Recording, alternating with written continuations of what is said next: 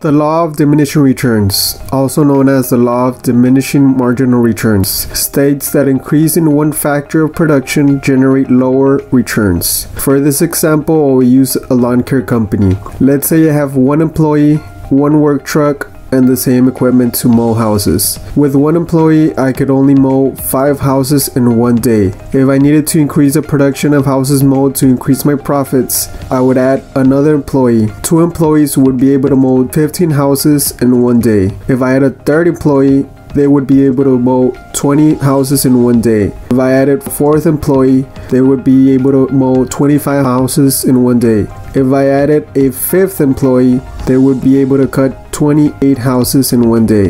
If I added a 6th employee, they would be able to mow 30 houses in one day. So as you can see in the graph, once they hit 3 or 4 employees, the returns start to diminish because I'm only changing one factor in my production.